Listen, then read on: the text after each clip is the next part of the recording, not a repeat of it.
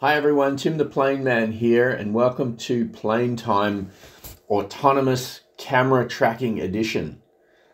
The camera on this, my Redback Spider, is tracking that plane, which is my glass star, in the frame completely autonomously using ArduPilot autonomous gimbal tracking.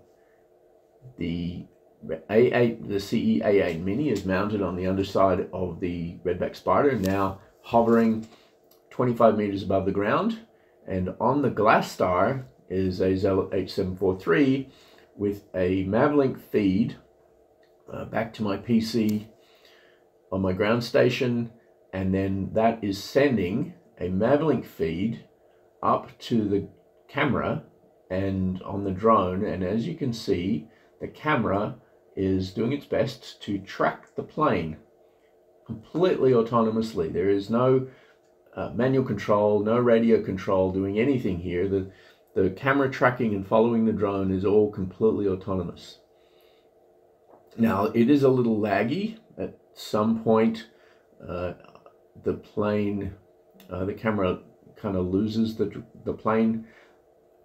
That's to do with how I've got the communications set up, going through my PC on the ground station and back up to the drone in the air.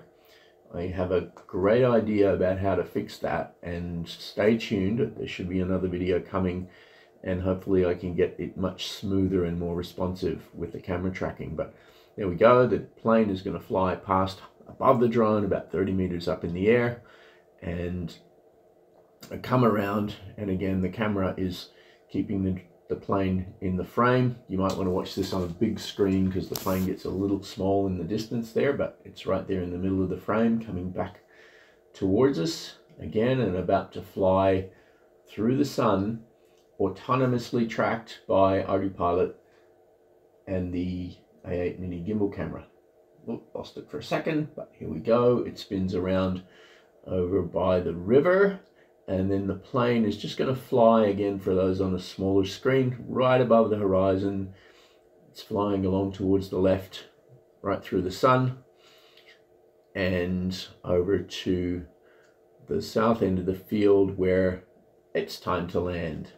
Now we're a little high, so I'm flying the plane. I'm going to circle around, lose some height.